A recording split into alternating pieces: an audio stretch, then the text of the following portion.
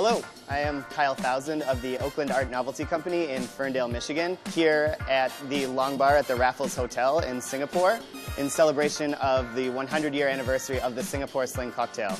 My bar, the Oakland, is the original craft cocktail bar in Michigan, and the Singapore Sling was actually on our inaugural menu. It's one of our best-selling cocktails, which has allowed us a lot of room to experiment with it. It's the first cocktail we ever put on draft by kegging it, carbonating it, and keeping all of the fresh squeezed juices agitated. And when we opened our tiki bar, Honi Honi, we actually bottled and sold the Sling cocktails as ready to drink. Today I'm going to be making for you the Bengal Sling, my twist on the Singapore Sling. We'll start by icing our glassware. The first ingredient is Campari, and then a sweet vermouth, and an ounce of gin. This first part of the cocktail draws from the Negroni with adjusted proportions to give this a nice tart, bitter flavor. And then we're going to add ingredients from the Singapore Sling to add some refreshing citrus.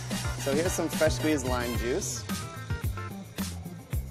fresh squeezed grapefruit juice.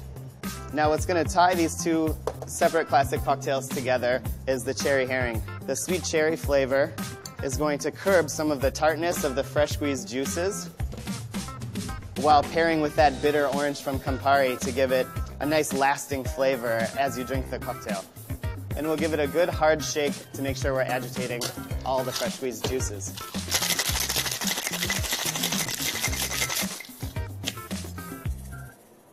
We'll strain our cocktail, and then we'll add some soda water. We will garnish with an orange twist. Grab our straw. Cheers to 100 years of Singapore Sling.